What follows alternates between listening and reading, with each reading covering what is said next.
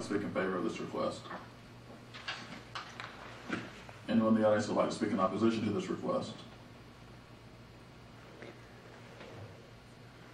There being none, I will now close the public participation portion of this request, and the discussion is open amongst the commissioners. I have a question to the staff. How to address, or the motion, how to address the loading area? Would we recommend denial with a caveat, or what would we need to do? If you are comfortable with the changes like they described, moving it further back in proximity to the dumpster area or between the dumpster and the building, and that the scissors lift be mostly below grade, I think you can use language like that. I simply recommend approval of it, but with those conditions. The lift would be below grade, but the bolsters won't. And the bollards would not. The bolsters won't, excuse me. And the handrail, safety rail around it won't. So it's still going to be a thumb sticking up out of the parking lot. Correct. Just not as opaque a thumb, perhaps. I think scooting it back near the dumpster area helps blend it into that part of the site a little better than having it sort of out in the open like it's shown now. All right, any other discussion amongst the commissioners? I have a question. On the building modulation, there's a comment that staff is reserving its opinion for the west wall, pending a review of the 3D drawing. Have you all received that yet? We have not. In trying to study these elevation drawings just about with a magnifying glass with subtle differences in the lines, to really get a clearer picture of it, the 3D drawing would be helpful. The requirement is that if you have an offset along the long wall, it needs to be at least 4 feet in or out and at least 20 feet long. Toward the front of the building where you have the recessed corner entrance, there is what looks sort of like a porch feature there. That is sort of an offset unto itself, but it's at one end of the building. If you look in the site plan back near the loading area door, which will be the southwest corner of the building, and maybe the applicants can answer this, I see a dashed line kind of coming through that. I don't know if that's a portion of the roof hanging out, but if it is, something like that would suffice. It actually creates another offset at the end of the building, and they're both more than 20 feet. And I think that helps, along with the window treatments and the awnings in the middle of the wall. I think, in our view, it sufficiently breaks up the building. The alternative is maybe to do something large in the middle and actually bring the building fictitiously out toward the parking a few feet. I have to demonstrate. I made a little drawing here so to demonstrate what you're talking about. Okay. I don't know if you can see it pass around. Basically, here, this is the dashed line shown here. That's the dashed line in front. This is the actual floor plan where it shows coming out to the west. It's 5 to 6 feet protruding from the building. And I agree that it's hard to see on that. That's why I think So that's a piece of the roof that hangs out. Just the roof line you're speaking of there. Is that the entire building bump out 5 feet? it's just Oh, okay, the roof, okay. All right. All right, is there any other discussion amongst the commissioners?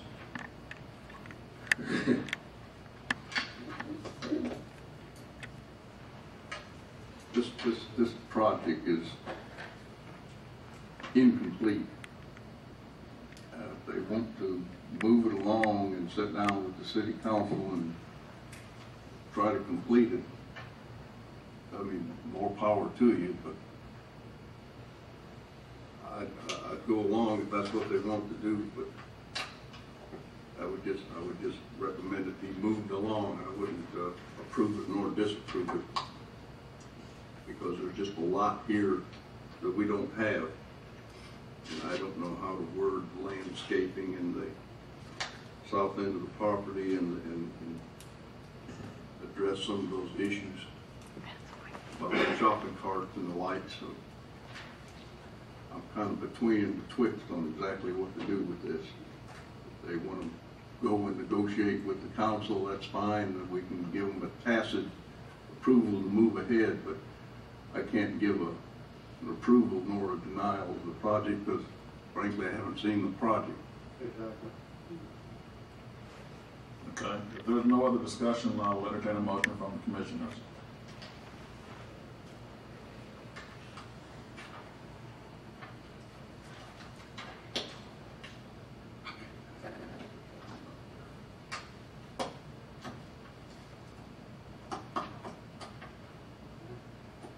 Well, I'll make a motion that we move this along and let the city council discuss it with a no vote, denial, nor approval because we haven't seen the final product. Just to keep the project moving along. Staff, I think our recommendation is going to be a motion for or against. The city council would like some input, just in response to those comments. What you have in your packet, what was given out at the work session, is 98% of everything. One thing that has changed since then is the site plan, a few minor changes, and staff's recommendation on the variances have changed. The listing of variances has not. It's still the same variance request, except for one that is no longer needed. So there's not been a whole lot of change. The only thing that would have been helpful is to have the 3D drawing to sort of see the whole building. All we have is the flat elevation drawings and interpretation of vertical lines, trying to determine if it's an expansion joint or an offset in the building, things of that nature. Those are the details. And I think we've gotten some explanation about those tonight from the applicant. Well, does someone know how to word the screening along the south end of the property and the other one that was mentioned about landscaping? I didn't write down the proper verbiage for that. Will someone have a suggestion? For the screening of the south wall for landscaping, just the landscape plan shall incorporate evergreen trees to obscure the visibility of the south wall. And I think that would be sufficient for this arborist to incorporate as part of the review of the landscape plan. It's not a very large wall, so it would not be that many trees if they are large trees. Mm-hmm. The arborist can best determine as the review of the landscape plan the size, location, and spacing of these trees. If they're smaller trees, you would need more of them. Sufficient landscaping to shield, sufficient landscaping to shield the mechanical equipment. Good. That would work. Put that in the motion. That would work. And what about anything changing? As far as the scissor slip, you can make as a condition of approval that it be relocated farther to the south, an area between the dumpster and the building. Less conspicuous place. There we go. And it be mostly below grade, with the exception of the bollards.